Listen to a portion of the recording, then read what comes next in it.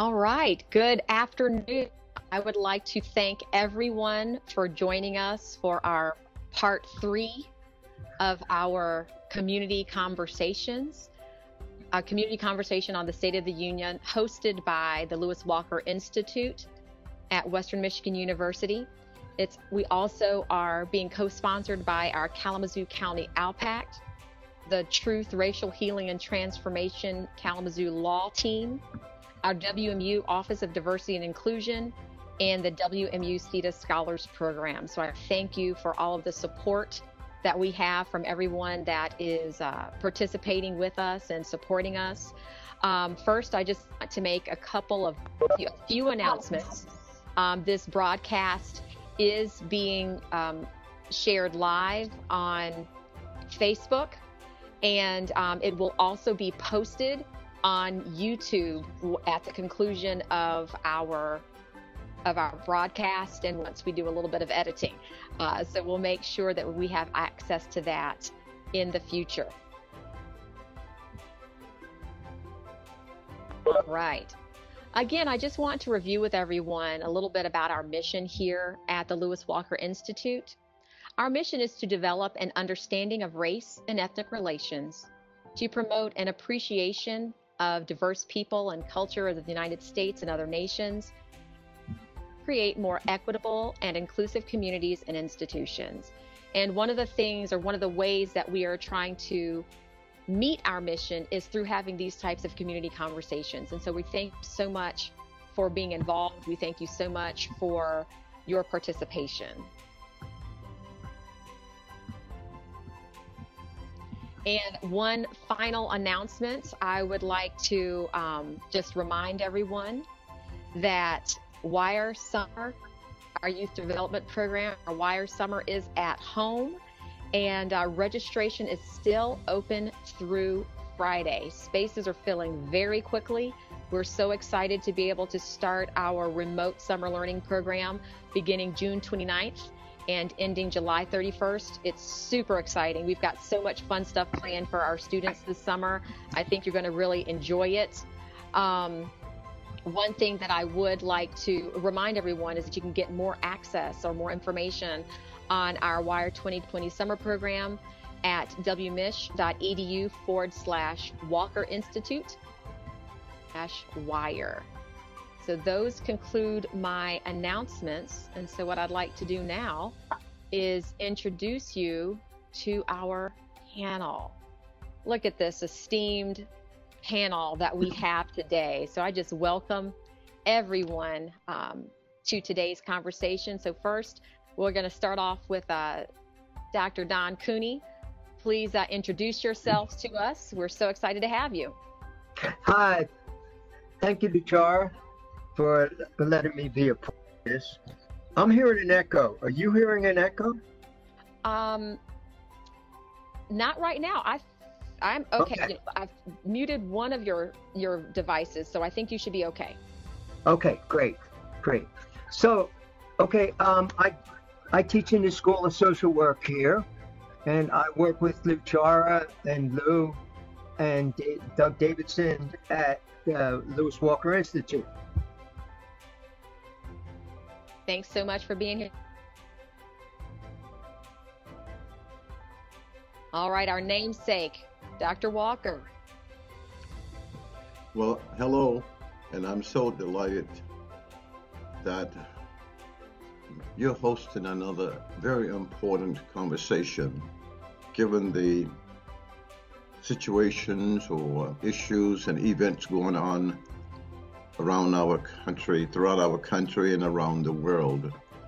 I'm Lou Walker, and I came to Western in 1964, retired officially in 1999. And I'm just delighted to still be a part of the Lewis Walker Institute for the Study of Race and Ethnic Relations. And I'm super delighted to have Dr. Wallace as the head of the Walker Institute. So honored to have you.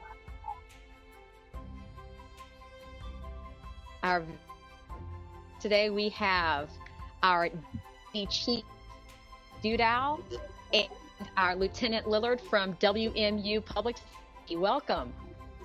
Thank you. Thank you very much. I'm Jeffrey Lillard, Lieutenant here at Western Michigan University. I've been here for 27 years. I've been working with the community for that entire time. I know I'm advising now a couple of different student groups and making sure that I have an ear to the street in a sense. And I'm glad to be here today. And I'm Carol Didow. I'm the Deputy Chief of Western Police.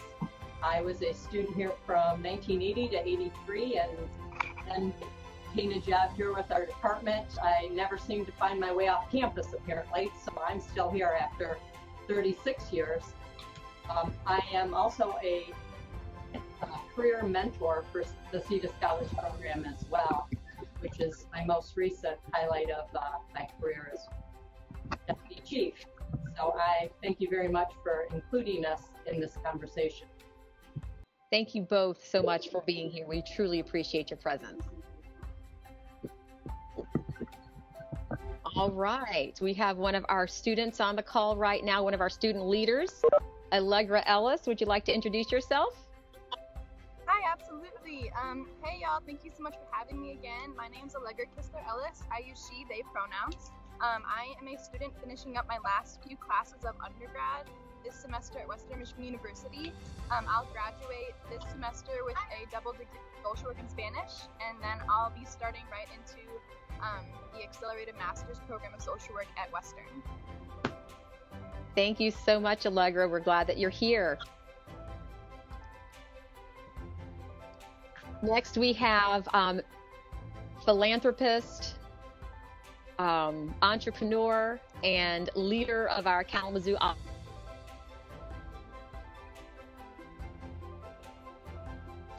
Thank you, Dr. Wallace, for inviting me to this conversation. So I wear several hats in the community as a business owner and also for our newly started chapter of Mothers of Black Boys United for Social Change right before COVID happened. So I'm happy to be a part of that. And the co-chair with prosecuting attorney Jeff Getting of ALLPAC, which stands for Advocates, Leaders for Police and Community Trust. Hopefully I got that all right. That's a lot, that's a mouthful, but I am the community arm of that. And our job is to bring the community together with the law enforcement side of it to develop relationships and trust in our community. So thanks for having me.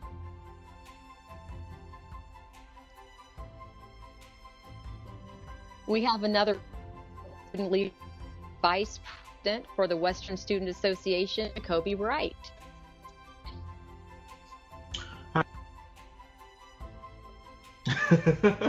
Hi everybody, my name is Jacoby Wright. As she said, I am the incoming Vice President for the student body here at WMU. I am a fourth year student studying flight science and business management with a double minor in entrepreneurship and French. But interested to see where this conversation takes us today.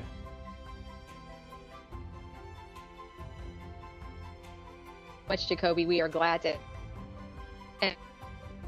our prosecuting attorney, as well as our co-chair of our act, Prosecutor Jeff Getting.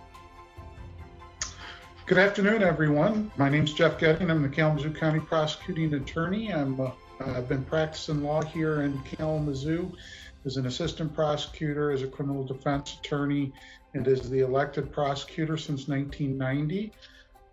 Back before that, before law school, I went to Western Michigan University, where I had a double major in sociology and criminal justice. And I'm proud to say I was one of Dr. Walker's students, maybe not his best, but at least one of his students, and learned from one of the masters back in the day. We're so glad to have you. Next up, we have Tony Lewis, our Office of Civil Rights. Good afternoon. Excuse me. Good afternoon. Thank you, and I look forward to. My name is Anthony Lewis. Tony Lewis. Excuse me. and I serve as the Director of Business and Community Affairs for the Michigan Department of Civil Rights. And I am looking forward to, to continuing the dialogue, just like Jacoby, and see where the dialogue takes us today. Thank you so much for joining us.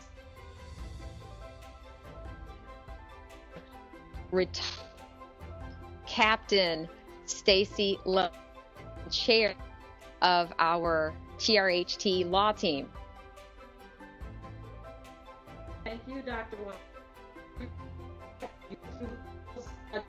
There, so I'll go with also being a proud Bronco ×2, and I had both Dr. Walker and Dr. Cooney, so proud of that just as well.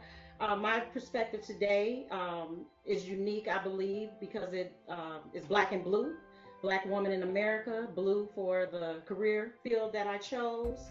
And I'm also affiliated with MOB, as Sabrina already explained, and also a community advisor for the WMU Black Criminal Justice Student Association, and social action chair for Delta Sigma Theta Sorority Incorporated. Thank you. Much. Ledbetter. Next, we have President Taylor West, our president of our Western Student Association. Hi, everybody. Thank you for this invitation again to participate in these impactful discussions. My name is Taylor West, like Dr. Wallace said. I am entering my 4th year at Western, majoring in social work with a minor in interdisciplinary legal studies. Hopes for after graduation, just like Allegra, to participate in the accelerated program we have here at Western to get my master's in a year, and then hopefully go to law school where I can use both degrees to work in either criminal procedure or political policy. So thanks for inviting me today. Thanks for being here, Taylor. Coming from the meeting, thank you so much for taking time out of your busy schedule to be with us. And next, we have our director of our Kalamazoo Valley Community College Law Enforcement Academy, Vic Ledbetter.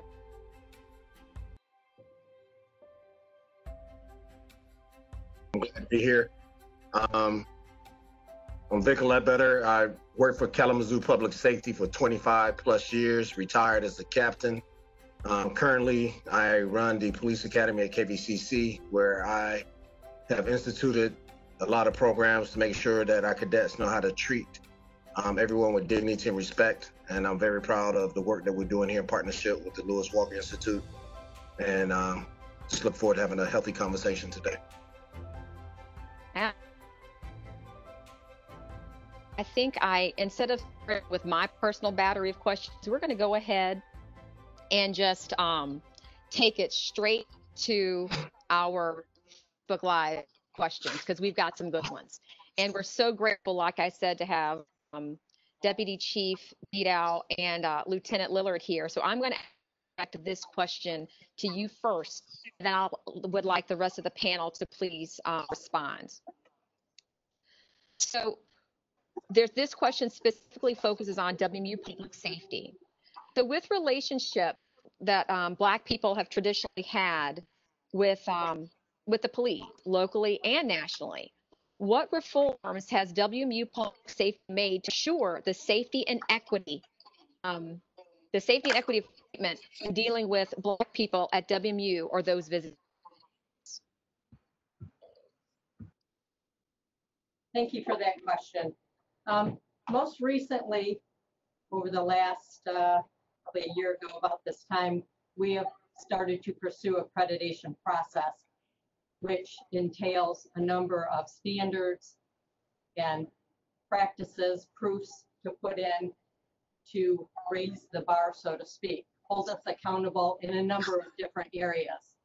We are in the process of updating and renewing all of our policies, particularly as it relates to our relationships with all people of color, as well as Black lives.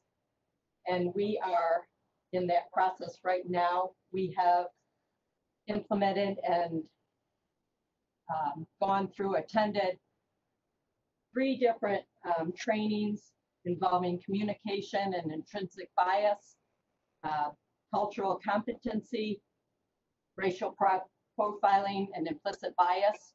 We had not done that before this process. We are complying with the laws as it relates to use of force, mandatory use of force databases. Again, it's raising our bar. We're renewing this policies and hope to obtain our accreditation in the fall of 2020. After that, we are required every year to produce proofs in connection with those standards and those performance levels. We continue to train in assorted different topics. We've done a number of things since Chief Merlot took over as well. In 2018, we were awarded Campus Safety Initiative for some of the things put in place regarding our engagement with our community and our students particularly. We've been particularly proud of our relationship with our students. We engage continually with those students. Lieutenant Lillard often sits on advisory committees.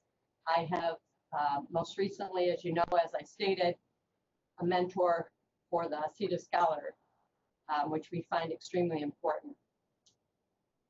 That's it in a nutshell. Thank you. You did. So thank you for of the trainings and programs that that our police force has been engaging in. I think one question that is really been core, and this doesn't just have to be Lieutenant Lillard and Deputy Chief, but I think the other question that really that a lot of folks have been asking is, how are we guaranteeing that students and students of color will be they have interactions with our police department? As we know, one of the that brought us here today was the youth chokehold that resulted of George Floyd. I guess more into the core of our leaders have been inquiring what are we doing to the events from happening here at WMU? What are we doing to prevent the events here in Kalamazoo? We don't participate, nor have we ever, with chokeholds. Chokeholds are a deadly force.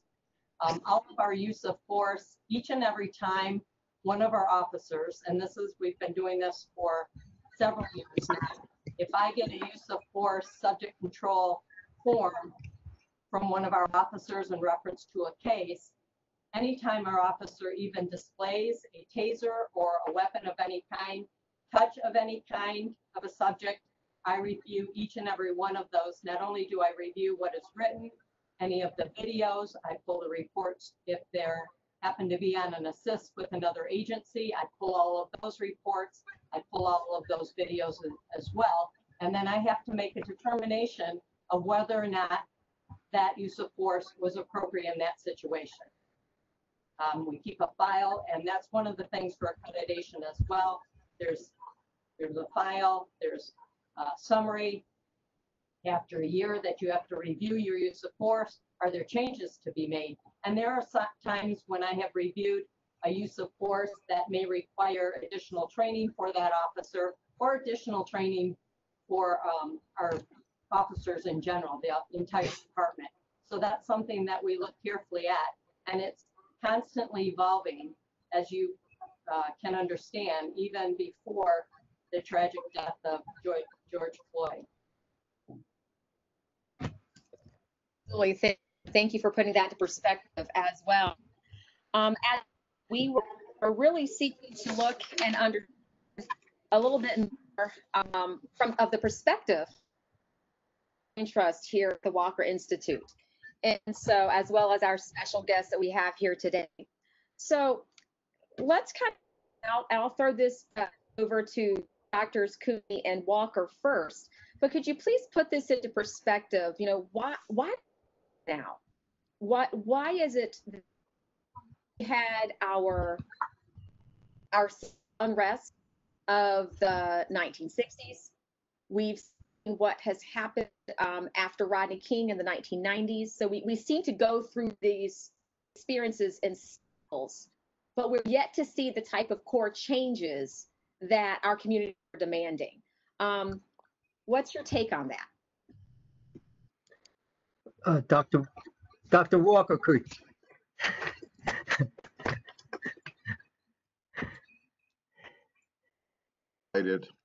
Again, to see people like Jeff and Stacy and Carol, people I've known for many years, just make my heart feel so good to know that you're in the struggle with us.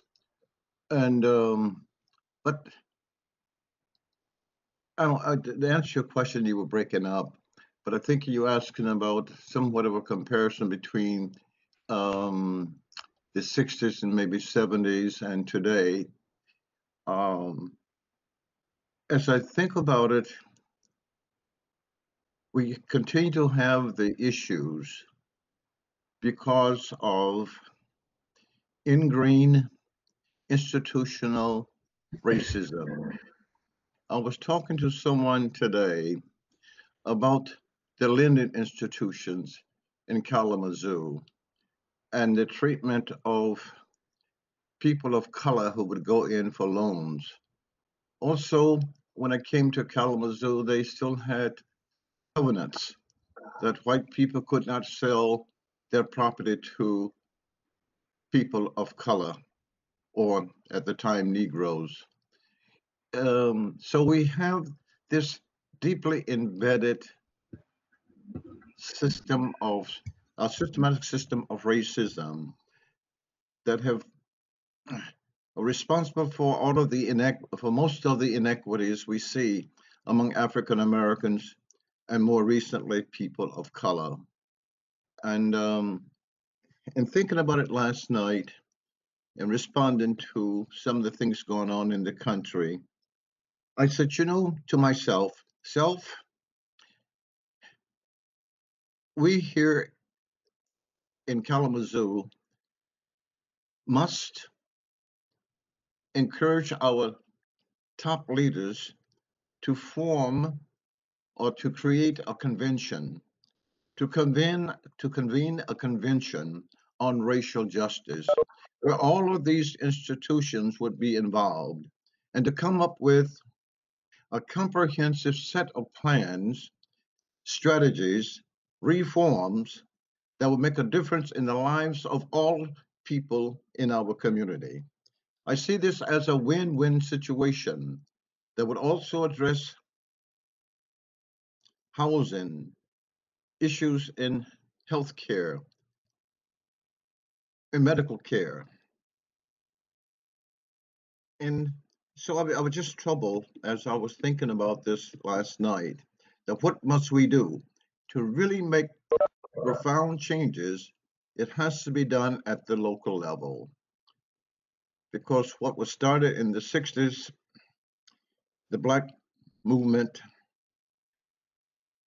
important progress was made in terms of civil rights, but there is so much that we need to do and do it here in our own community. Dr. Cooney?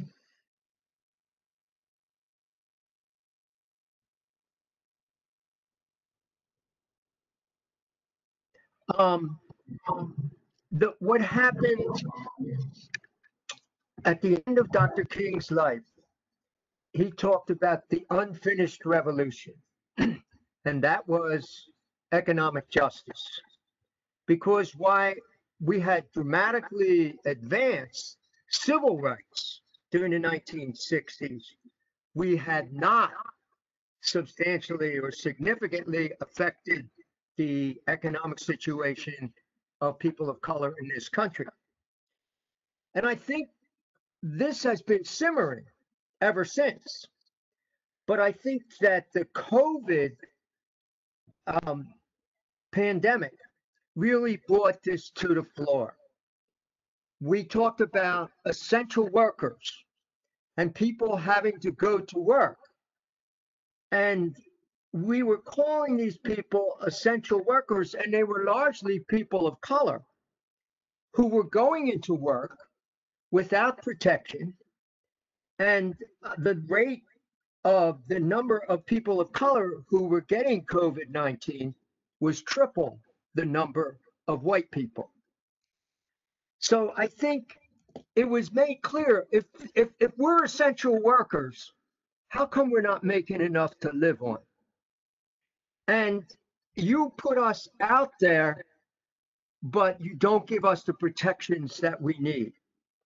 So I think that was simmering. And then the blatant murder of George Floyd brought this to the fore. So I think we're in a position now where there have been some significant things happening, but we have to keep our eyes on the prize. And for me, the prize is that everybody in this society has access to what they need to lead a fully human life. And we're far from that right now. So they keep talking about going back to normal, but normal doesn't work.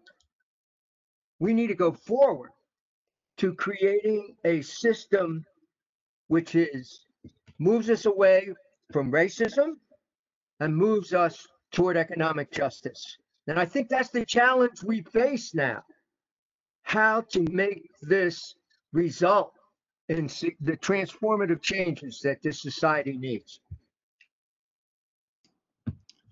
Thank you, Dr. Walker. Thank you, Dr. Cooney. Were there any of our other panelists would like to add to that in terms of how we've gotten here? Why now?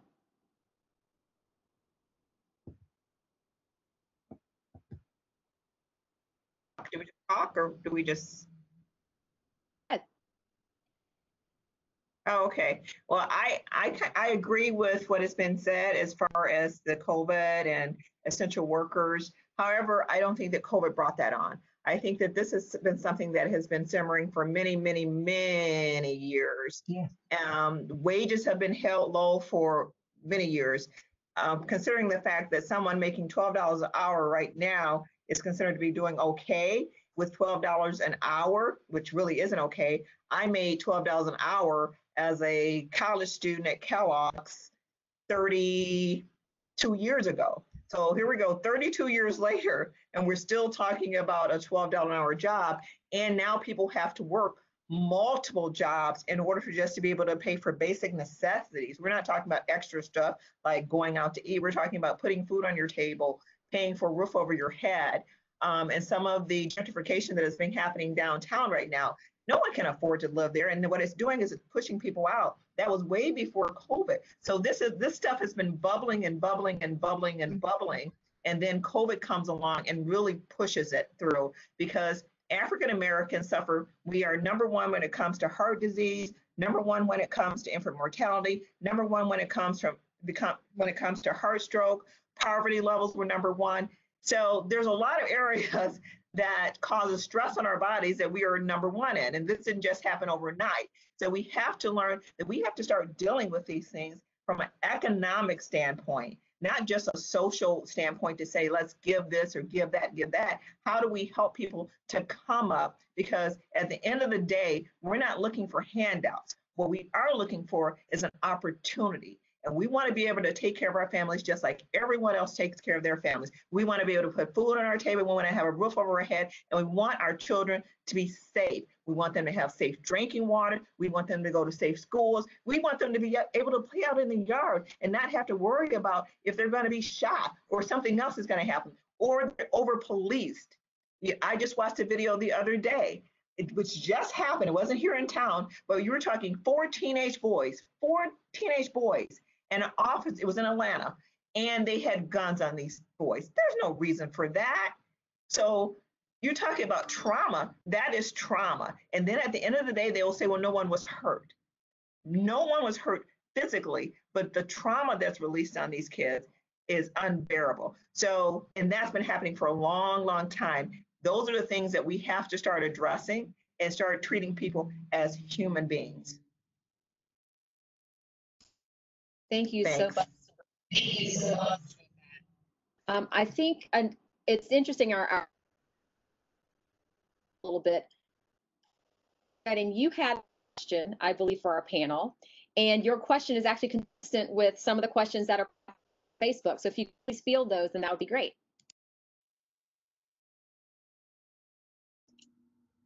I didn't have a question for the panel. I saw your chat. I saw earlier there was some questions from GH1K for the WMU police, but the questions didn't come from me, and I don't see the Facebook questions. But if you want to pass them on to me or verbalize them, I'd be happy to answer any that you have. Well, not a problem. GH1K is me. That's showing up that that's me. So Sabrina, those are my questions. So Sabrina, ask you then to ask your questions then of our law enforcement officer at WMU. So my question was regarding, so oftentimes what I hear in law enforcement is there's a lot of talk about de-escalation training and all this training that happens. Well, I think that's great and the training needs to happen, but I also know that training happens and then what happens on the street may not be related to what they were trained on. So how is that monitored? How are they monitoring that the training that happens is the actual training that happens on the street? So if chokeholds are not, we don't do chokeholds, then how do you know that those aren't happening? And when those do happen on the street, because we know that those things happen, what's the disciplinary action for those? So is it just a write-up, or is it, you get so many times to do something and you keep your job? How long does a person get to stay on a job before we say enough is enough? We don't need you representing the law enforcement because you are an endanger to the community that you were supposed to be helping. So that's one of my questions. I'll let that be answered. Okay. Well, what takes place is if there's a complaint by someone, it's formally written up and is given to our administrative department. Once the administrative department gets it, there's a formal investigation on everything that takes place. Whatever evidence we have of video, or because we have mics and we have cameras on our vehicles. So whatever evidence we have, everything is looked at. Once that's looked at, it is followed up on with that officer. If there's a reprimand or whatever disciplinary action that needs to take place, is given to that officer at that time. So we watch carefully what has happened. I can only speak for our department. I can't speak for the rest of the county.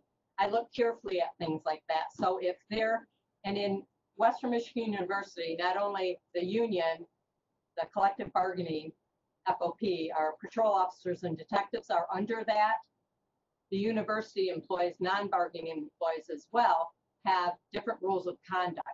So they can be disciplined under those different levels as well. So if they are at a section 1, what we call in that, if somebody was exhibiting or doing a chokehold that I had a complaint and was able to see video on, then that is up to and including termination. So it depends on the incident. It depends on the severity of the incident, what actually happens. I personally absolutely love video. When we first started getting these, especially in my my position right now, the more videos that I can review, the easier it is on me instead of different eyewitnesses. I like cameras. I like everything. I like phones. Give me what you have. So it depends on the specific act by that officer, and it could be a written reprimand. It could be a suspension. So each incident is looked at carefully and separately, actually. And each officer is entitled to due process in an employment setting as well. I don't know if I answered your question or not. Nope, that's good. It's nice to see you too. You too. And we Thank don't you have our so workout much. clothes. Yes. There is a follow-up to that question, and this is from our favorite audience. In a given year, how frequently are campus public safety officers engaging in a use of force?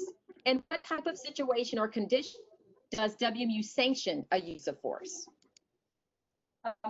So we've been fairly lucky. Our call volume, especially since I first started here, has gone down quite a bit, actually. It's never been safer, but our enrollment has gone down as well. So our use of force incidents that I review are basically displays, a lot of where we've assisted another department. We don't have a lot of hands-on-hands use of force, and I can say that proudly, and not because I'm covering up anything, we just don't. We've been very fortunate, and part of that is the leadership of this organization, Chief Berlow, and how he wants us to engage and communicate with members of our community. I am a huge proponent and always has been, and Dr. Walker has known me for 30, 40 years, oh no. And he knows that our first line is to communicate with people and engage in people. I've done that since I was what I called a baby officer. And that's been our method from day one when I started. I was a huge proponent of verbal judo back in, many years ago when I was an instructor.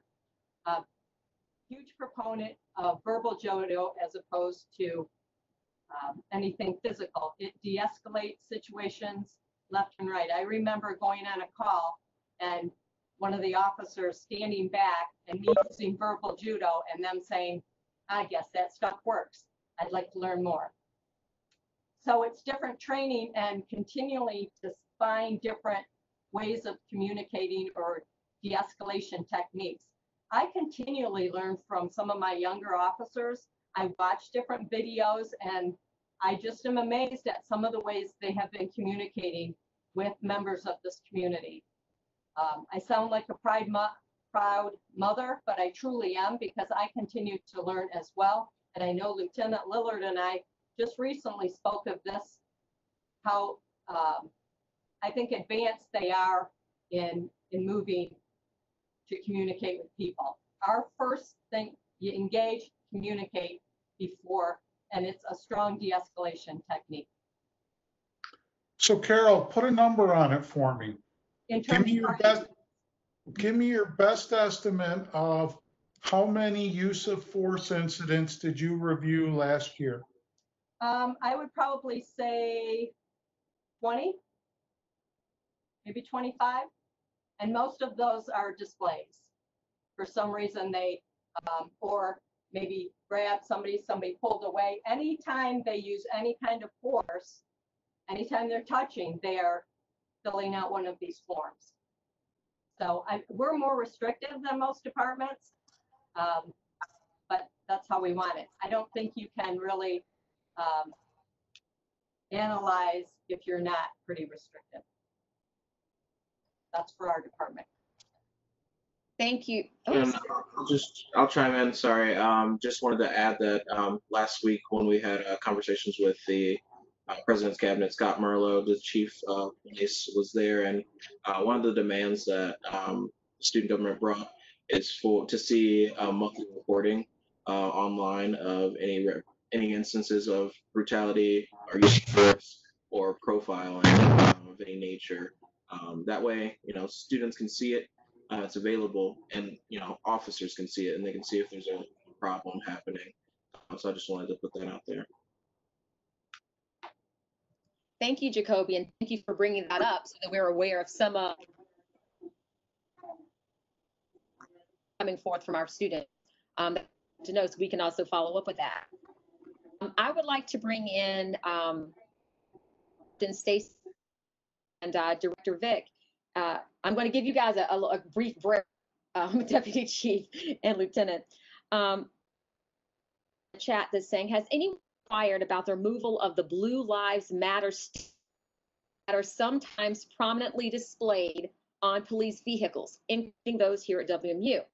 This particular Facebook says, I've always thought this is inappropriate. I will, they display, are they trying to send, if not, if it's one retort to the Black Lives Matter movement? So I can kind of answer that actually, because that was something that a student brought up to me, and I actually asked about it during the meeting that we had.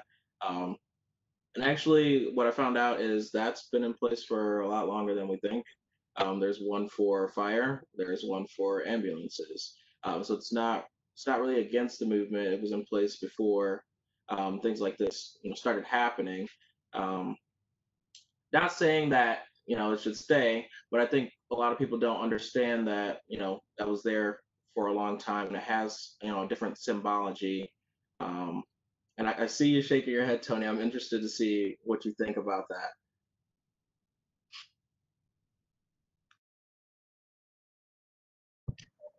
Well, I don't want to actually. I know this question was for Stacy and Vic, so I won't sit this one out. I'll come back though. No, Tony. Oh, there's two. No, and I would say, yeah, go ahead and take it, Tony, because it was specific. I think I think I was at that meeting where it came up and Chief Merlot was there, and a student is asking it about Western in particular and some stickers they had on their car. So, like the deputy chief said, people shouldn't speak for other people's departments. So I will defer to them as well in whatever Tony's comment is. Yeah, I guess the one thing I would say is I caution when when folks say, oh well, this has been in place for for a long time. I mean, I'd be interested to find out when exactly they were placed on these patrol cars and when exactly, because I and something tells me that like I said, just from experience, and like I said, it would be interested to see because obviously, and one thing I also say is that sometimes you have to evolve, and and also there are times when certain symbols and certain things that may have been meant in a particular way in its inception, and like I said, I'm just skeptical by nature, but with certain things, and that's just because of my years in civil rights and my interactions, and especially when I was an investigator. So I'm kind of that's why I would definitely like to research this, because the investigator in me now is coming out. But but as I said before, there needs to be an evolution there, because there also needs to be an understanding that sometimes symbols that were acceptable sometimes can evolve to now have a separate meaning than what they were originally intended to be. And as I said, I'm skeptical in terms of that response, but I can't speak for that department. I can't speak for that department, so that's why, like I said, I would like to research that a little bit more. But that doesn't make it acceptable now, just because at a certain period in time in the past it was acceptable then. So like I said, so I think that there needs to be. I'm interested in that, but I am interested in that dialogue, because, like I said before, Blue Lives Matter. I mean, for myself, who's been in this, and I'm going to address that specifically. At no point that I hear that particular terminology used prior to Black Lives Matter being used. Okay, and that's just that's personally. So I can't speak for any other. I'm just saying this now personally. I can't speak for any others, and that's why I would be interested to know when that was placed on a patrol car. Because it seems because that direct particular verbiage, okay, I have not heard before. So like I said, prior to, of course, the Black Lives Matter, and so like I said, but that's, like I said, I'm not aware of individual departments, and I'm saying, speaking from myself and my professional interactions throughout the state in other areas. So that's why I was shaking my head, in terms of the skepticism, because as I said before, and also as I said before, just because something may have been acceptable at a previous time does not make it acceptable now. And I mean, I think we see that with certain monuments. I think we see that with certain flag representations. I think we're seeing that now. And you know, sometimes, you know, I liken it to growing up, and I also use analogies. You know, when I was 10 years old, I had certain things and certain posters up in my room. When I was 17 years old, those posters didn't look the same to me anymore.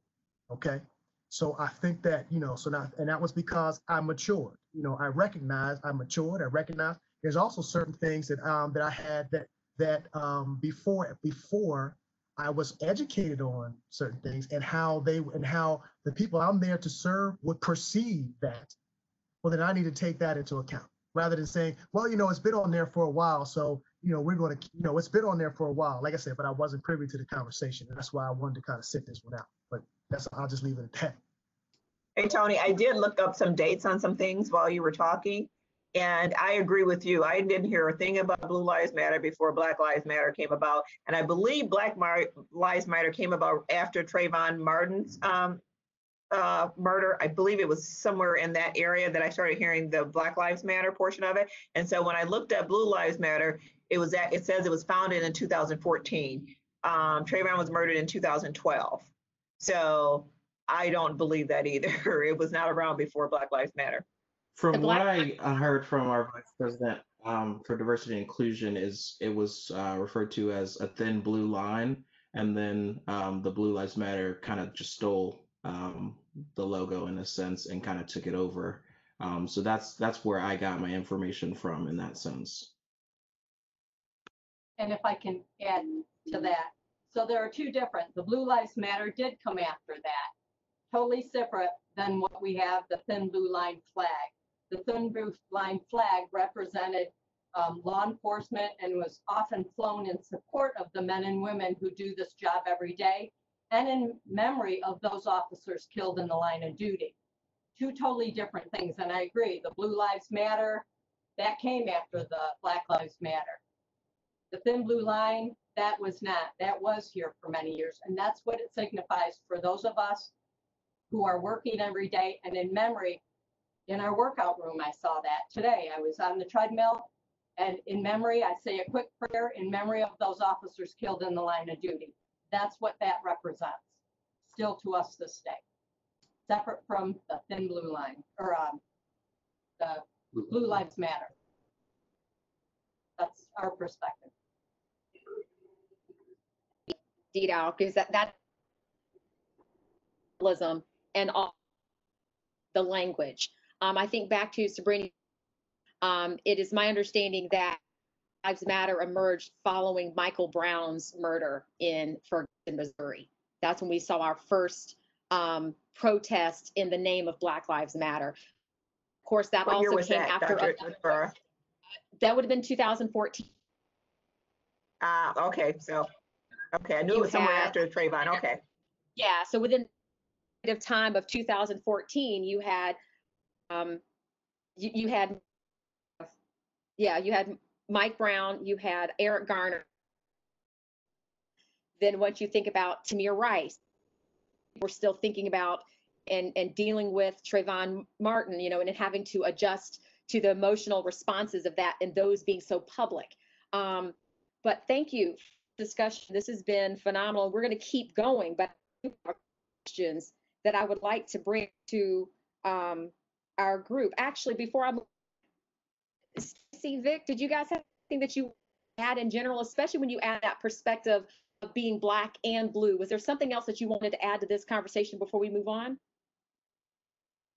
This is Stacy. Just encapsulating this whole conversation. Again, thank you for having it. It shows the importance, and my just heartfelt belief, because my background and expertise, if you will, is in community policing. So building those relationships with the community that we serve.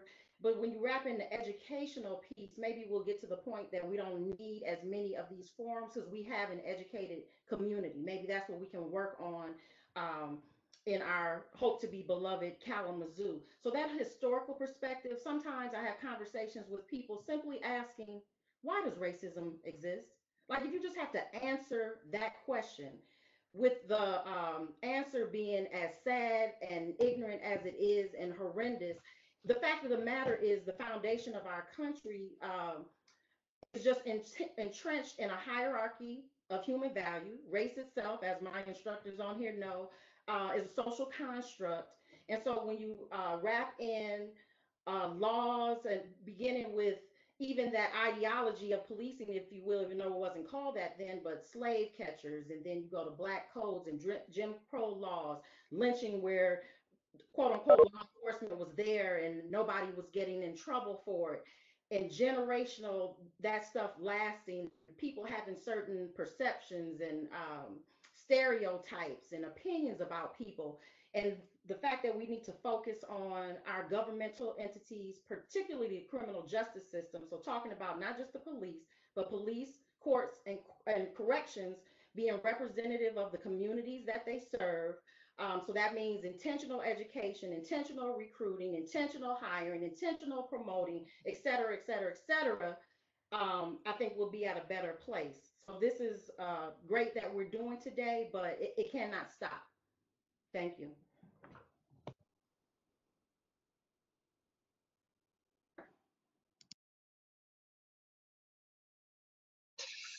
You know, I really can't add anything else that's been said, but I just want to highlight too. It's not getting a lot of coverage, but they're now saying that there are 5 black men who were found hanging in trees. So, you know, this really concerns me. I think there's more to the story, and it just that's just the state of where we are. And I just want people to pay attention to that and don't just think that that's suicide. You understand what I'm saying? From my perspective, I don't know, brother. I don't know any black men who's done that, and I definitely don't know anybody who would do it in a tree. So again, this is something we need to pay attention to and just keep the conversation going. And the week, because as you know, in a lot of these conversations that we've most about what's been going on, what we've seen in the media. So we do that have been reported of men being lynched, and then I also video that came out. It was a personal security video at a family home. To the extent to share your thoughts on this. The situation, about the age of 9 or 10, he's playing basketball. His family, as he's playing basketball, this cruiser starts to his blood. As this cruiser drives, little boy stops, holds his ball, and behind his family's Jeep, and shield himself or hide himself from being seen by driving by. My heart broke, because to me, it from the police, because his he stepped back out to resume playing ball. I'd like to get your take on that situation, because that is, and that's a bad. We should not have are afraid of a police cruiser driving by in their own yard. Thoughts, panelists?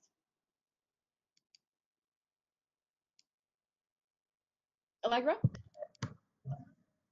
Yeah, I think this can be very easily related back to Tony, what you were talking about evolution and retiring things and phenomena and institutions that are no longer serving their purpose. Now, the police force as an institution was never intended to serve the community. It was, like has already been said, created out of slave patrol. So inherently in the police institution is racism, is sexism, is oppression. And so if we have kids, Black boys and girls and children, being inherently scared of a police car driving by, is that not does that not bring to question why haven't we moved on from the conversation of police reform, and why haven't we moved towards the conversation more so of defunding the police and redistributing that money into community resources, safety nets, education, health, to then change that entire scope, that entire framework? Why are we not on a broader scale talking about retiring the police force as an institution and shifting more towards community-based safety and taking that money and actually using it to help communities instead of having police target Black and brown communities consistently? I think that that is a really good connection to make, because if we're talking about retiring flags and statues that have inherent racist historical context, why are we not applying that same thought process to racist institutions like the police? Why aren't we having that conversation with each other on a broader, more radical scale? I think if we are going to continue to talk about police reform, we're going to continue to see what we've been seeing since police reform has been talked about for like the past 30 years, and nothing has worked. We've talked about de-escalation. It has not worked. Very apparent, especially in the past week with the murders of Black women all over the country. So how long do we have to continue to have this conversation, and how long do we have to wait to retire a racist institution at the sacrifice of Black and brown lives?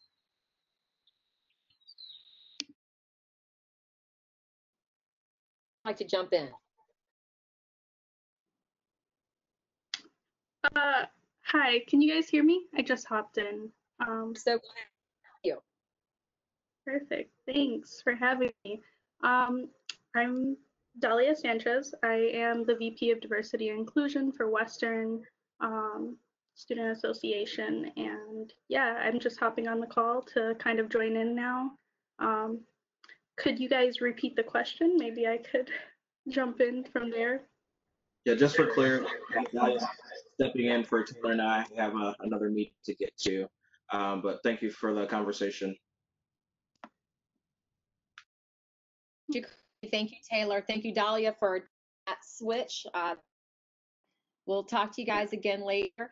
So Dahlia, the current question is, we were talking about a video that's gone viral of the little boy who was playing basketball in his yard, and he hid behind his Jeep once he saw a police car driving past.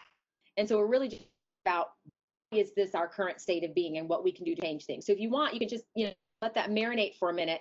And I want to, again, ask for other members of the panel to respond to that question, and then also respond to what Allegra was talking about. I mean, again, she used the D word again. She talked about police. She talked about community policing. Like, really, what does that mean?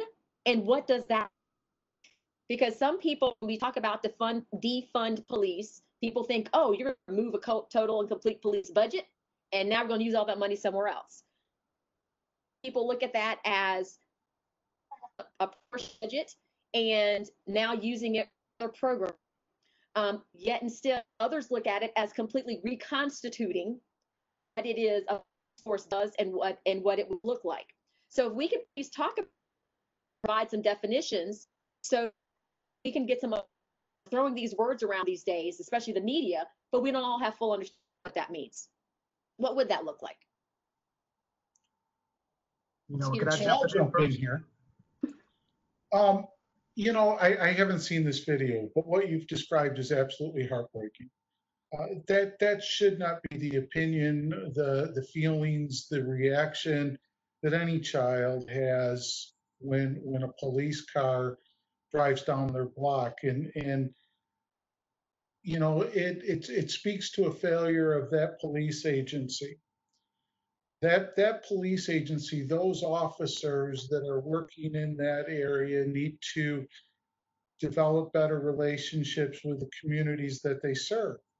The idea that the police, when all people see in their neighborhood is the police come in, make arrests, handcuff someone, take people away, they are rightfully afraid of police in their neighborhood, because that's all that the police are doing. To have the police stop and get out of their cars and to communicate to that child, or to communicate to that child's parents, or to meet the people that live on that block, goes, you know, speaks volumes about how they see themselves. If all they do is insulate themselves in their cars and use their lights and sirens to respond to some place on a call and then handcuff and drag somebody away, why would anybody think that, you know, that it was a good thing that the police were in their neighborhood? Part of the issue also though becomes, you know, Camden, as we talked about briefly last week, Camden, New Jersey, and this idea of reconstituting the police and the much bigger idea that Dr. Walker brought up at the beginning of this conversation. You know, I love how big his dream is, right? The idea of bringing in all the community leaders and institutional leadership within the community and student leaders and having a conversation about what's working and what isn't and how can we do this better, because where we're at now obviously isn't as good as it can be, obviously isn't as good as it should be, obviously needs to be better. And you know, where we are now hasn't been planned out. It's the result of this sort of incremental movement as opposed to having big ideas like Dr. Walker's and saying this is what our community should be. But some of that also requires resources being directed in different ways. In Camden, defunding the police or reconstituting their police department meant getting rid of all of the officers, rehiring 100 of the officers they had before, and then funding the police in a way that allows for them to do their job differently, to do their job in the way that everyone wants them to do their job. Camden is a city of 75,000 people, as is Kalamazoo. It's the same size city, except for Camden's police budget is $68 million a year. Kalamazoo's is less than half that, 30. Camden has nearly 400 police officers. Kalamazoo has 200, 220. And so if you want to have this sort of interactive and different kind of protect and serve and community-based services, you have to fund it. And if you're unwilling to fund it, then you're not going to have that happen. And there's got to be so much more money thrown into social services. You know, we don't have anywhere near enough substance use treatment beds. We don't have anywhere near a mental health system that's going to serve all those people that need it. We've taken money away from the mental health system for decades. You know, we defunded mental health under Governor John Engler, and the result of that is that we now incarcerate more people with mental health issues. So going back to what Dr. Walker said, is that the kind of system we want to have? Is that the kind of community we want to live in, or can we do this better? And it's obvious, I think, to everybody that we can do it better. And oh my God, if you have a little boy that's running and hiding behind a car when a police officer drives down the street, that community has a problem. Absolutely. That needs to be addressed because you cannot not have that happening. And so, you know, obviously we have to make changes. Obviously we have to do better. And all of us should, you know, look in the mirror, because we've, you know, guys like me that are 50 years old, if this is where we've left Allegra, you know, and the other students from Western, and it's not a good place. Hey, Jeff, I have a question for you on the budgeting for Kalamazoo. It's like 30-something million dollars you said right now. So over the last 10 years, the budget from Kalamazoo, has it gone up or has it gone down? Don Cooney can probably better answer that question because he was on the city commission, but I'll tell you that it's been pretty flat. Okay. They've had that number of officers of 200, 220 for probably the last decade. Before that, I think that I would have said that the budget went down because they had more officers than that. There was reduced budgets, and then it's been flat for probably the last 5+ years. Stacy can maybe, or Vic can maybe answer that as well. They only just retired. And then my other question too is I was going to mention the fact that jail cells have become the new mental institution because money has went from having case managers and those who can work with people who have mental illness to now they end up in the court system. And I've seen it over and over because I have a nephew that has mental illness and I've watched him go over and over. I was in court one day and it seemed like everyone that went up there seemed like they had mental illness. So from that standpoint, what has a law enforcement done to advocate for mental illness to say, hey, we need money that instead of defunding us, why don't we talk about having money that's going towards helping people who have mental illness so they don't end up in our prison system or our jail? And so then we talk about, well, we need money to build a new jail. We need money to build a new juvenile system while others are sitting here in a community that doesn't even have a great community center for the kids to go to. The juvenile center, someone would prefer to be there because it's much better than any community center, and that should not happen. So from a law enforcement side, how are you advocating for the community that you're serving to say, hey, we need a community center for these kids. The juvenile center shouldn't be the best place for them. We need help in the mental health area because they're ending up in the jail cell. So you're right. The juvenile home shouldn't be the best place, but the juvenile home should be a great place, right? Because the children that find themselves there shouldn't be further punished by being in a facility that was built 75 years ago out of bricks and is falling apart around them and doesn't allow for the educational or extracurricular activities that these kids need. But why are we saying the same thing for the community center? Having a up-to-date facility is important. The same with the jail. You know, and the same with the Michigan Avenue Court building. You know, we're right now working in a building that was built in 1936 to serve a completely different purpose than what it does. And it is dangerous. It is dangerous for jurors, victims, witnesses, court employees, prosecutor employees, and defendants. And now with the COVID-19 thing, it is even more dangerous because it was built to serve a different purpose than what we're using it for. And so now we are all in the same spaces together, employees, jurors, victims, defendants, court staff. All of us are intermingling in a way that is not safe. But that doesn't mean that we shouldn't be funding other things, right? We have a mental health court here in Kalamazoo so that we can divert some of the cases. We work with the probation department and the Office of Community Corrections to have an incarceration rate, a prison incarceration rate in Kalamazoo that's about half of the average for the rest of the state and is by far the lowest of any major county. The rest of the state averages sending 20% of those people convicted of felonies to prison. We send 11%. But yeah, Jeff, do you give them felonies and then don't send them? Do you give them felonies and not send them to prison? So does a person end up with a felony on their record but didn't go to jail? So the felony hurts them.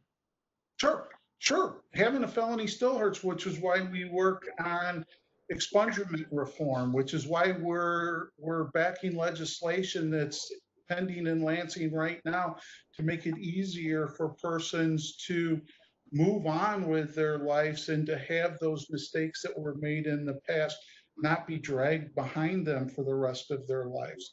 We're doing all those things, but what we need to do in addition to those things isn't say take money from the criminal justice system. It's not necessarily the right answer. The right answer is quit taking money from mental health. You know, when John Engler gutted the state's mental health system, he put all of those vulnerable people in a position where they weren't able to succeed because they didn't have the supports that they needed. And they still don't. And we have to find ways to provide those supports. We have to find ways to provide substance abuse treatment so that their best option isn't the drug courts that are being run in the court system. We shouldn't be looking at the court system to answer those problems, these social problems, whether it's substance abuse or mental health or our veterans court or our juvenile courts or our abuse and neglect family court.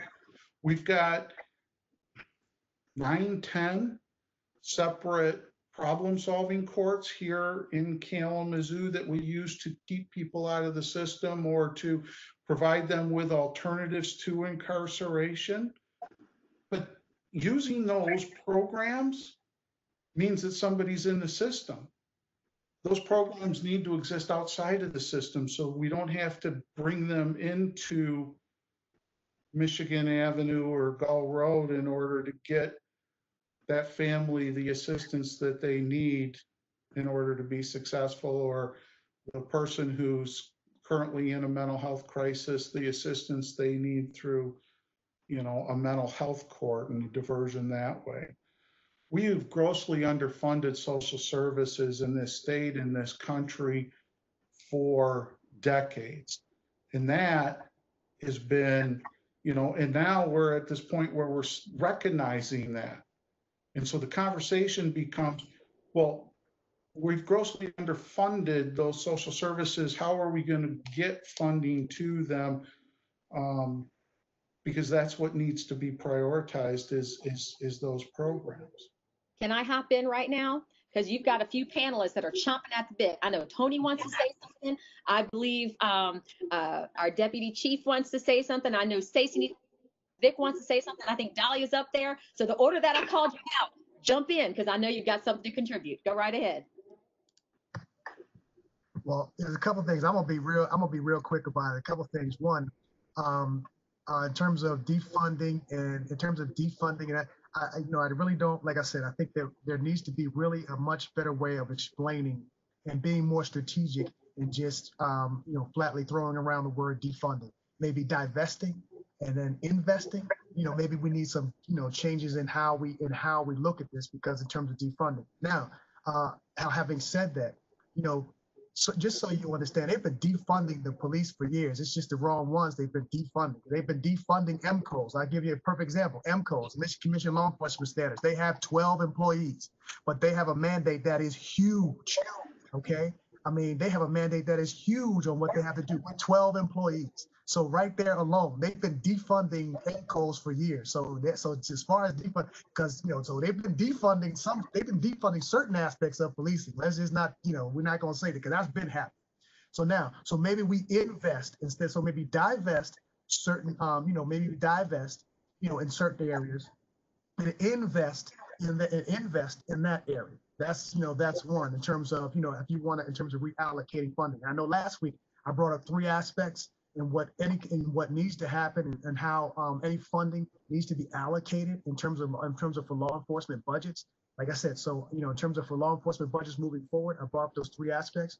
But also I wanted to just really quickly, and I know Stacey has a lot to say too, because some interesting things about community policing that needs to be said.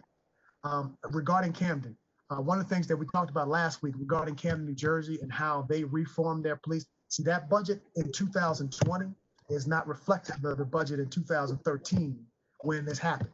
So I think that you have to make that kind of a distinction.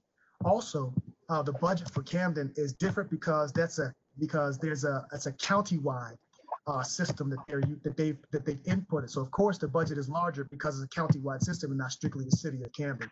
And that's how that's in ways they reformed it. Now for Camden, I personally, having done a deep dive and a lot of research on it over the past week, I don't think the Camden system as a whole is a workable system in many areas because in essence they used a Michigan-style emergency manager to go into Camden and cancel all union contracts and those kind of things. I don't believe that works. I don't believe that type of system works. That was one of the ways in which they so-called defunded the police there, defunded the local police there, and then went to a county-wide system, and then let municipalities in the county opt out of that policing system. So like I said, that's that's a class for another day that I could teach on those kind of things, on just that alone, and how they did that system. So I wouldn't. So for Camden, to me, Camden is not an accurate view. Like I said, because I brought it to the pot last week and I've done a deep dive. To me, that's not an accurate view on how you reimagine your policing. The end result of Camden is how I feel like you should reimagine, because they got to this point because of significant community involvement, significant community leader involvement, significant interactions by the leadership and by that law enforcement leadership, their chief there, significant. So the investment in the police department came after they went through. Even once they reconstituted, they still had high use of force rates. They still had all the same things that were issued. They had a police force that was 90% white, even though the Camden itself is like 80% African American. So like I said, so just so you understand in terms of Camden, they said that's not a good view after I got a chance to do a deep dive in. But the concept is the same. Significant community involvement is how they got to where they are now. Significant changes by chiefs of police and by municipal leaders who had the intestinal fortitude to say, you know what, we're going to make these changes. And guess what? This is what you're going to do. The first hour of your shift, this is what you're going to do. These are things you're going to do. And no, if you don't like them, you can quit or we'll fire you. So they, like I said, so they had to be intestinal fortitude and it had to be accountability. And to me, that's all a part of a system if you're going to change the culture of policing. Like I said, as far as defunding and refunding and reallocating and all those kinds of things, that to me, unless there's a strategy behind it, unless there's a concrete strategy behind it, to me, that's just, I was getting ready to say something now. That's just, dropping water in the wind. I'm sorry, I was going to say something else. But like I said, and to me, when you have those, when you say that, you have to have a strategy behind it. Like I said, and really, like I said, really need a strategy behind it. And that strategy, like I said, is based on development. It's based on development. It's based on the support, and it's based on accountability. Which inside of accountability, which inside of accountability is, what are you going to do? A lot of times for law enforcement, what's understood is not, I want you to do something, but what's going to happen to me if I don't do this? It's kind of like the carrot, and it's kind of like the carrot and the stick. When sometimes some people don't like carrots, so you're going to have to give them a stick. Okay, so, and that's why you have to, and that's to me where the accountability comes into play. So like I said, so if you use the tools that are available to you that are out there, because there are laws in the books, there are all sorts of things, but we're defunding the agencies that are responsible for doing these types of things, holding these types of accountability. MCOs has, we're saying, well, police officers' records should follow them. MCOs right now, in 2017, Governor Snyder signed a law into the books that says MCOs, that says any law enforcement agency that when at the end of the year, you need to report who's left your agency and why to MCOs, okay? Every law enforcement agency has to report who left your agency and why. MCOs actually only has one person right now that can handle that for all these police agencies throughout the state. Think about that for a second. So what happens if a police agency decides, I'm just not going to report that information? One person can't chase all those folks down. So that's what I'm saying in terms of you have to have, so you have a law that's on the books that says you have to do this, and you have an agency that's described to do this, but they've defunded that agency so much that they can't even carry out their mandate for that type of, to maintain that type of a database. So these are the types of things, like I said, that you have to, that, like I said, I mean, if you want to talk about defunding, do your research, let's do the research together, and then let's support the strategy, and then fund the areas that are really important to us. Dr. Wallace, can I go? Go right ahead. Go right ahead. Reference the video that was heartbreaking. Again, it's from the vantage point from the garage of the house. You see the young man shooting basketball towards the camera. He's bouncing, and he sees a police car comes from his right, and he hides behind the car. And then when the police officer drives by, he goes back to shooting. That reminded me of me and my sons. We raised two young black men. And so every black parent's fear is of their kids having contact with the police. It's astonishing because right down the street from us, there was an officer, a white male officer, and our sons went to the same school. And we had a conversation. I'm like, hey, have you ever talked to your son? Your son driving? He's like, yep. So what conversation have you had with your son when they get stopped by the police? Oh, nothing, just be polite. just be polite. Well, unfortunately, that's not the conversation that I had to have with my child. And a lot of Black parents had that conversation. Some people choose not to have it, but I think it's very important that our children understand their rights and what they can do and what to expect from the police. When I was in public safety, one of the things that I did and pride myself on, and Stacy can talk about this, was our community service. We made sure that we established relationships with people. Once you have relationships with people and they understand where you're coming from and they understand their rights, and you just talk to them and just give them different insights and introduce them to people, that really helps the situation. Tony already talked about defunding, so I'm not going to talk about that, but I just want to add this piece too. The time is right now. Look what's going on. All these statues are coming down. They're talking about changing air forces and bases name based on Confederate leaders and stuff. They just passed racism as a public health crisis and to end police brutality. I'm telling you, these are unprecedented times, and this is why this forum and this is so needed, because now we have the time, the energy, and the momentum to shape and change things so that we can have the systems that we need to have in place. That's why I think it's very important of what I do here at the Academy, to catch these young cadets before they go out into these departments and get coerced or fall into the systems of the culture of the police department. So it takes all of us to make a difference. I look forward to keep working with you all. Please, Deputy Chief, go right ahead. I'm glad he brought that up. One of the most important reforms that we can do as agency leaders is the people we hire.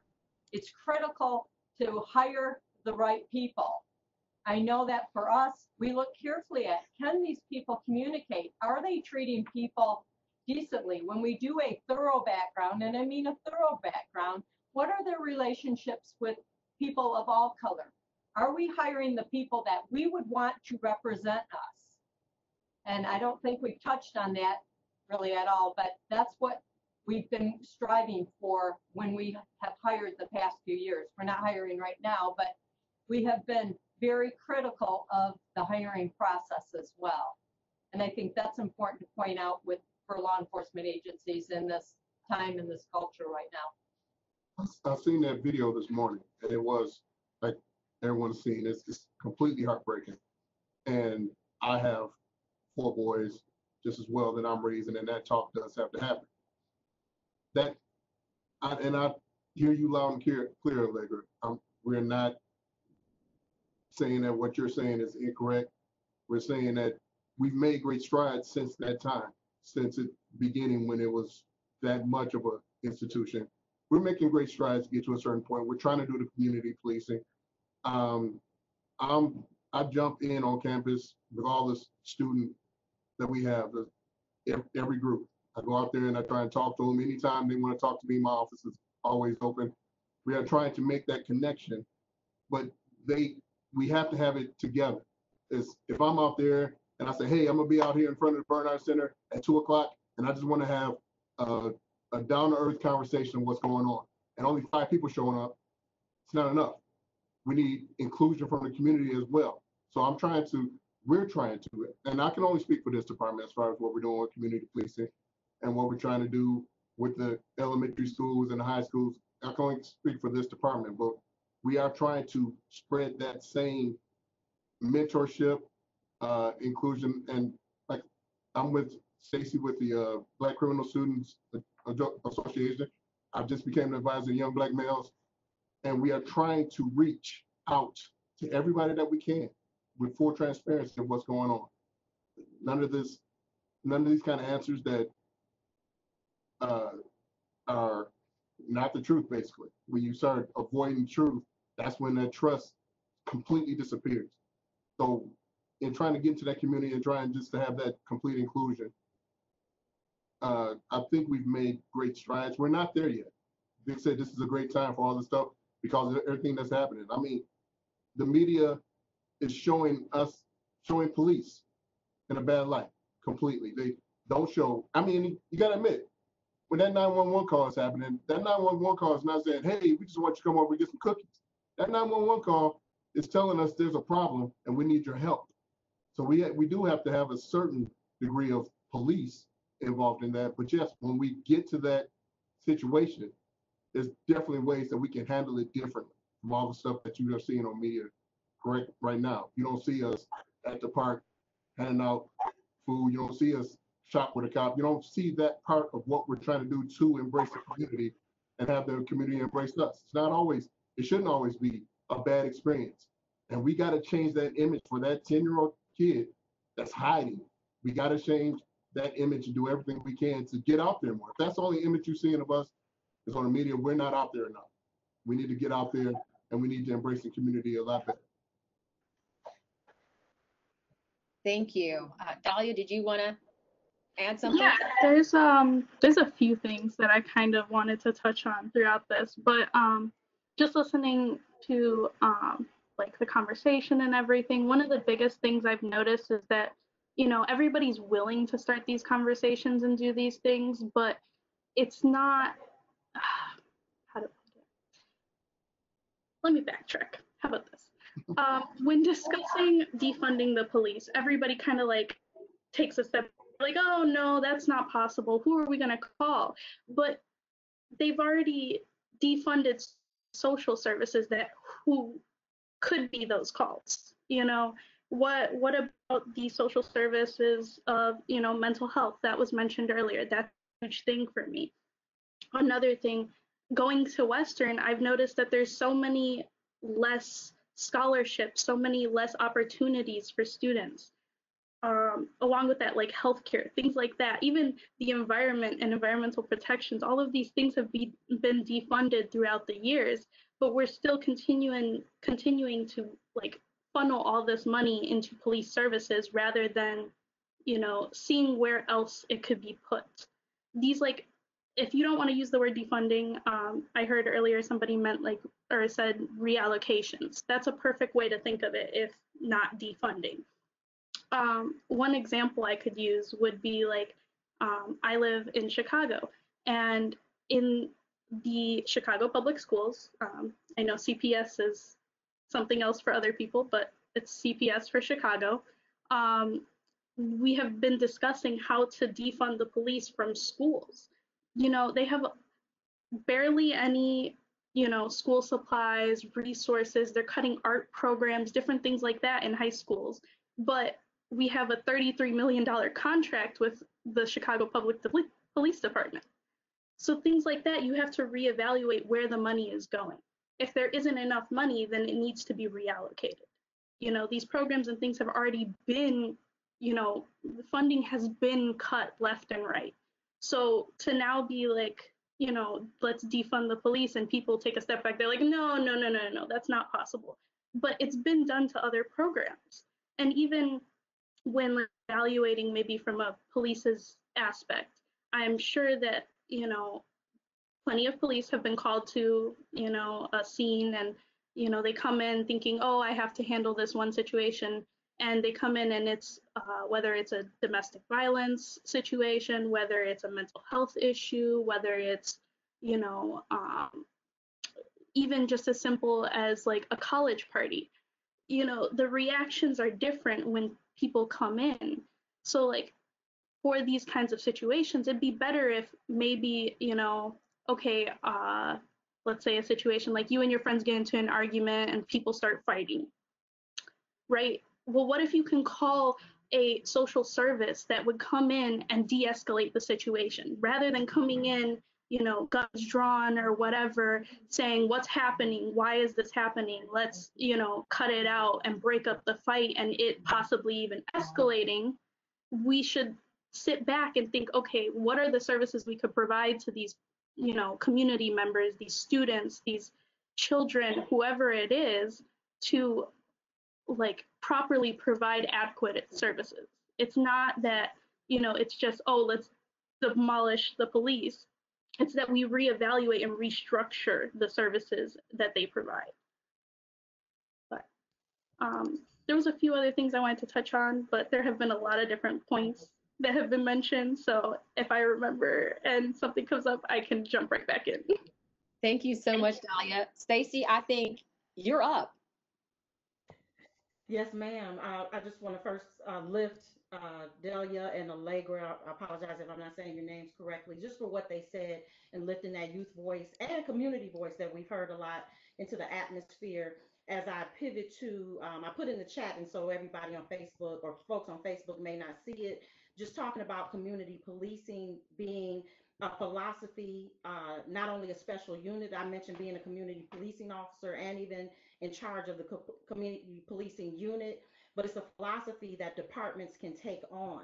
So, for instance, in the United States, there are approximately 18,000 police departments running their departments the way they want to run. And so, some of us on this panel have done our share of interviews, and a lot of people, not all, who want to go into policing, may have watched TV or seen movies and some stereotypical things, if you will, in terms of why they go into policing. Point being, a lot of people in policing may not or do not grasp that concept.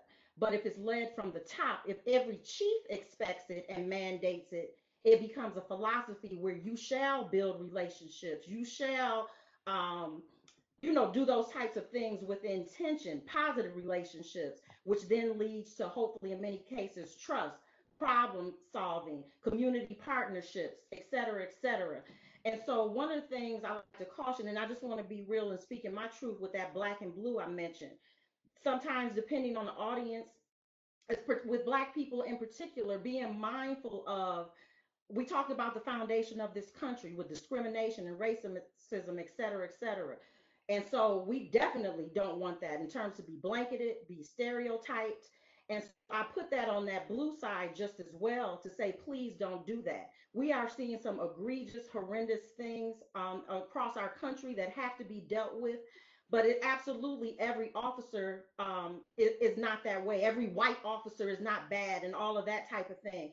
And so I would just even like to lift you, Dr. Wallace, as an example of that community policing concept, what can be with your daughter Layla and the great programs you have had, or where you have brought in with intention officers coming in and trying to build relationships and being there and first name basis, et cetera, et cetera.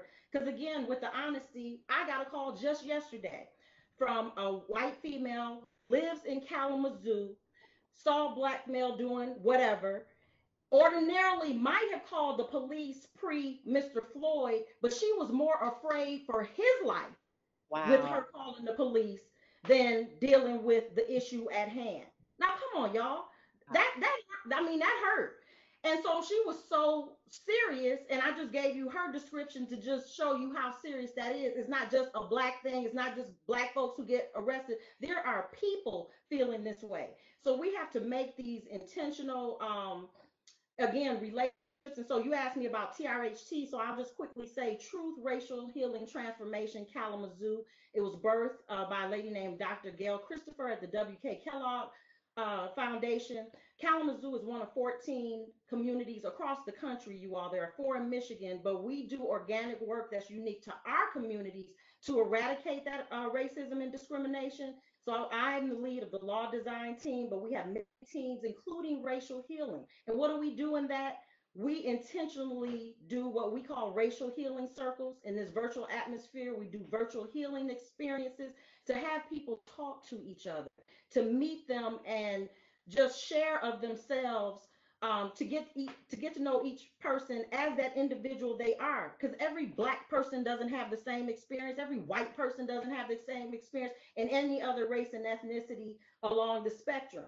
And so I would be more than happy, I put I believe the email in there and even the website for folks to look into that. I especially would like to connect with the young people on this panel so we can keep the conversation going, so I can show you it works. I've seen it work. I've seen people network and bond and continue on with positive relationships. And that's the work that I still do with officers and Director Ledbetter at his academy. So we're still in this. We got skin in the game, and we want Kalamazoo to be the model for the country. Thank you.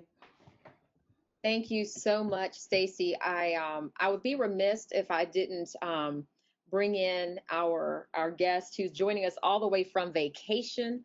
So Daryl Johnson was able to on the call, but he's on the telephone, so we're not able to see him right now.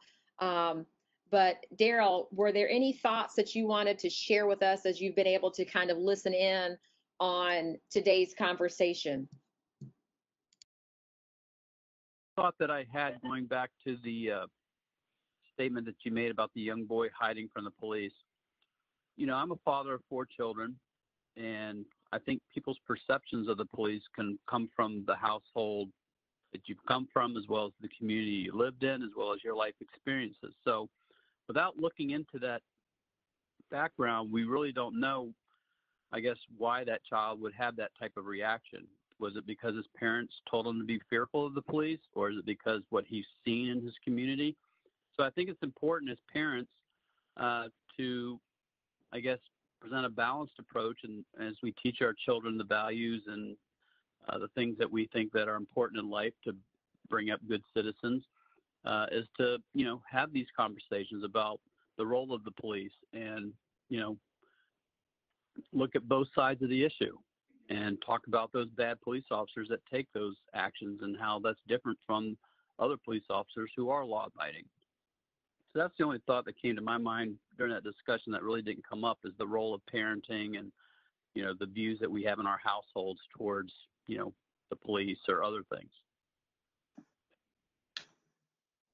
Thank you, I would Daryl. actually like to respond to that, because, you know, a lot of our lives and our experiences are based on, you know, how you grow up and your environment that you're in.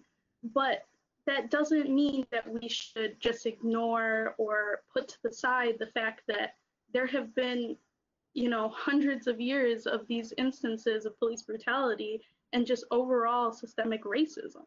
Like, it's to sit back and say, oh, we should evaluate why, or think, oh, that child may have had preconceived opinions about the police, and that's why he hid. Instead of sitting back and being like, why is this child hiding? We need to fix that. Like, this child should not be feeling like that he has to hide. Even I personally have, you know, anxiety and fear when I see a police officer. It's people of all different races and ethnicities that they stop and they're like, wait, like, with everything going on, you see it in the media, and even if the media is not reporting on it, you can go and search and find these videos now. And these things have been happening since like years and years ago. Just now they're being recorded. Now they're being put on blast. Now people are having enough. Like, we are finally all on the same page where it's like, okay, there is no reason why a police officer should come to a scene, you know, be called to a scene or whatever it is, and come in with their guns or come in with that conception that they are the person dealing with the situation. They are the person who's going to decide, okay, this person's doing this, or this person decided to run, so I'm going to shoot at them. A perfect example of this was recently with Mr. Brooks. I believe, I don't want to like butcher his name, but his name was Rayshard Brooks, and he was shot and killed at a Wendy's drive-thru. He fell asleep in the he parked and fell asleep. He wasn't in the drive-thru. So he was in the parking lot, fell asleep. The cops came. They, you know, spent about approximately 45 minutes giving him this whole sobriety test, this and that, and ended up with him running away and the police shooting and killing him as he was running away. Why is it that anybody feels that it should be, you know, whether you're guilty or not, whether something happened or not, there is no reason that these police officers should come in and use deadly force? Like, students even on campus, you can like walk around and maybe there'll be a cop or two driving down the street and you're kind of like, what? Like, you stop and you're like, okay, let me make sure that I'm not doing anything. Like, I have to check myself. But that shouldn't be the case. It should start with law enforcement and start with the people that law enforcement hire.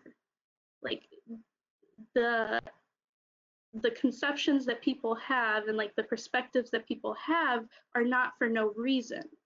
The acts and the the way that people react to law enforcement is because of the things that we've seen, the things that we know. Like whether your parents are like, you should be cautious or not, it's still in the system that, you know, excessive force, that deadly force, and these kinds of things are okay. These police officers, law enforcement should all be held to the same accountability that any other citizen is. If any other citizen decided to go and, you know, shoot and kill somebody running away, they would be put in jail for probably the rest of their life. So to sit here and be like, it's okay because you have a badge, it's not, it isn't. And even looking, if you wanted a simpler explanation, college parties, perfect example. Why is it that on Western Michigan's campus, it is okay for any other, you know, whether it's Greek life or white organization, to have this, you know, huge party, block party, party in one of our main central areas like the Bernhard Center on campus, and there is no police presence. But when a Black community, Black Greek org, things like that have an event, then 15 cop cars pull up all of a sudden to shut down the party. There is no reason for these students to feel that they have to, you know, check themselves because somebody else comes in with their misconceptions of what is happening. But I keep ranting. I will let somebody else go. Thank you so much. Honor everyone's time. I recognize that we're scheduled for an hour and a half, so I know some people might need to drop off, but we're having a core conversation, and Dahlia just made a very provocative statement that I think that Deputy Chief and Lieutenant might want to address, especially as it relates to the parties and things like that. And is there some kind of difference? You know, are different groups treated differently on campus based on their race? Because that was actually brought up in our Facebook chat as well. You know, why is it that for Black parties you have to have a very heavy police presence, whereas there are other events that are sponsored on campus by other organizations, and it's not that way. So I think that might be a great way for us to address that question. Hi, Dolly. This is Lieutenant Lillard. I work practically every party on campus. There's a formula that is set up with the rec center, the professor center, with anybody who throws parties on campus, that a certain amount of people have a certain amount of officers. And so that formula usually around 4 officers at the Bernhard Center, maybe 6 or 7 officers at the rec center. And that's for any party on campus. That's for any concert. That's for anything that happens. It's that same formula. It's not just for a certain group on campus. Only times that officers respond at the end of parties is just to clear out the Bernhard Center. It's not for any trouble. We don't have that many fights at the parties anymore. The last time we truly had a fight was we're working with a formula now to include outside campuses and community to come to the parties, but usually that formula doesn't always work, and so it's become student only, and we're still working to get that perfect balance of how to have these parties work. But we haven't had any issues at the Bernhard Center parties. We haven't had any issues at the rec center parties in a long time because that formula is starting to actually work. Now, if the information gets out incorrectly, if the information goes out and say this party is for everybody in the world and everybody shows up to this party, that's when we have our issues, because every crowd doesn't mix. We can't have 16-year-olds coming to parties on campus and 45-year-olds coming to parties on campus and thinking that's a party that everybody's going to attend. That's not going to happen. That's for the safety of our students, mainly for the safety of our students. And we're just there to make sure we want people to have an outlet. I mean, I was a student at Western from 88 to 93. I was doing talent shows. I DJ'd on water. So I know you got to have some kind of outlet and you got to have fun on campus. So we're not trying to eliminate that. We're just trying to make sure that party is successful. So we haven't really had any issues at the parties. We can bring all those parties up and where we actually had to answer them. And matter of fact, it's gotten to the point now that the students are actually policing it as well. So if something happens, the students are breaking it up and saying, hey, we finally got parties happening here correctly, and we don't want this to happen. We don't want to break this up. So we're actually getting help by the students. I mean, Jim Smith, Officer Smith, and myself worked practically every party. So if my face is not familiar, there has been a party on campus in a while. There actually haven't been parties on campus in a while, and that was because of police presence. I've heard many students go and even state that, because of the differences in police presence, that they have had to, take a step back and not have parties on campus. And even if it's not based on police presence, there's even been situations where, even just something as simple as booking a room or being too loud, things like that will cause issues. And it's just a question of, okay, why are these things being brought up for certain students but not other students? And it's more of a question of, how are these things being put and how are the situations being handled, rather than, okay, you have a method in place, but is that method something that has issues like in the method? It's not about how the method's being used, it's more about the method itself, to reevaluate these situations and go back and be like, okay, maybe this method is more like a microaggression and it's, based off of preconceived, ideas of a certain type of person. But with that method, the committee that we have together is pieced together with someone for every different department, including the students.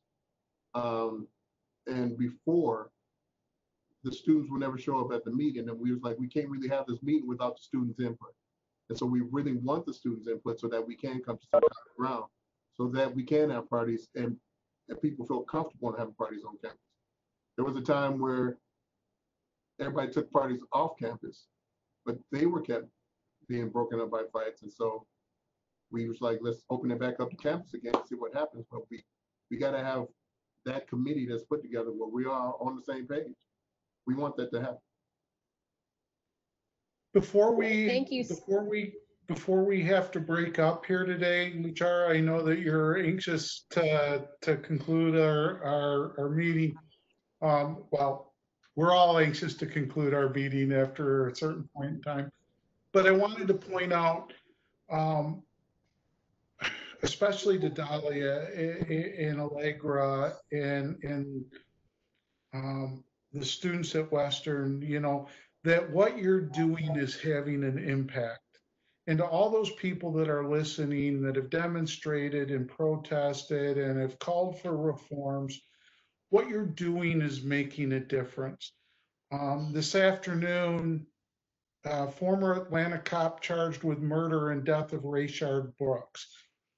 Atlanta police officer who fatally shot Rayshard Brooks, a black man, has been charged with felony murder.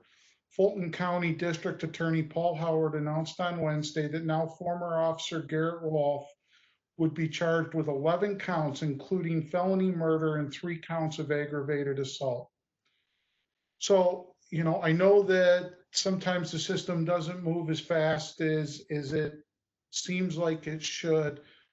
And we don't necessarily, people sometimes in positions like mine, don't necessarily respond as quickly as it would appear that we should. But the right thing is being done. And I think that you guys should, give yourself some of the credit for that, because for too long, people got away with what happened to George Floyd. People got away with what happened to Rayshard Brooks, and they shouldn't. And they're not, and he won't. When somebody's running away, shooting them multiple times in the back, hitting an occupied car in the process of doing that with innocent bystanders isn't acceptable. As you said, somebody else would have been charged already with his actions. Well, he has been charged now. That is amazing to hear. I just wanted to quickly point out that, you kind of hit the point of frustration that, we see these instances, we've had them happen for so long, but now that they're being recorded, now that students and, civilians, communities are getting out and protesting these situations, we're seeing change happen more quickly. But that's the point. It's supposed to already happen. So, that's the point of frustration for so many people where we sit here and we're like, okay, we've been watching this happening. We've been seeing these instances. So now it's happening quicker, yes, but it should have been. So I just wanted to, point out that. But thank you for that information. Oh, you You're get right. no argument from me. You're absolutely right. It should have been, and you're right in that it should have been happening long before we've gotten to this point. But I take some, I don't know, some hope from the fact that it's happening now. Thank you, everyone. Thank you from the bottom, from on the behalf of the Western Michigan University Lewis Walker Institute. We truly appreciate this conversation. I know there's so more, like I said, that needs to be done. There's so much work that we have to do. But first, I want to thank each of you for attending, because this is something that's the first step. Charges are the first step. As one of our Facebook viewers said, charges are great. Now we want to see convictions. But with that being said, movement is being made. And also, I want you to understand that just because we're having these conversations does not mean that they will stop here. We still want to work to make sure that there are actually actions behind our conversations. So we're going to continue to work. We invite you to get involved in the work of the Lewis Walker Institute. We invite for you to get involved in the work of our Truth, Racial Healing, and Transformation across our Kalamazoo teams. We invite you to get involved in our Kalamazoo All Pact. These are all ways that we can make a tangible difference in what's going on in our local communities. So no longer is it acceptable for us to sit back and say, oh, that sucks. Oh, people are doing horrible things. Oh, let me complain, but not step up and do something. So if you can hear my voice, I ask you, I implore you, do something. This is your time. This is your time to make a difference. That's what we're doing here. And so we thank everyone for your time. Panelists, thank you. Thank you. We could not have had such meaningful, honest conversations without you. Thank you for allowing yourselves to be vulnerable and for allowing yourselves to respond to the tough questions. Because I know we haven't always had easy questions that have come forward, but thank you for answering those questions. And we look forward to having additional conversations and more opportunities to meet again. Thank you, everyone. Have a wonderful evening.